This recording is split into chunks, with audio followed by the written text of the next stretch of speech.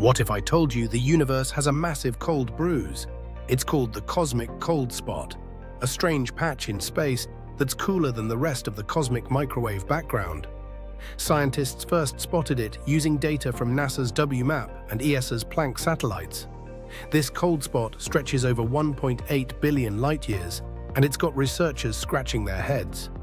One theory says it's caused by a supervoid, a vast area with fewer galaxies where light loses energy as it travels. But some scientists think it could be something far stranger, a clue that our universe may have collided with another in the early moments of the Big Bang. Whether it's a giant empty region or a fingerprint from a parallel universe, the cold spot challenges everything we know about cosmic evolution. Now here's a question for you. Do you think the cold spot is just a coincidence or real evidence of a multiverse? Drop your theory in the comments. Let's explore the unknown together.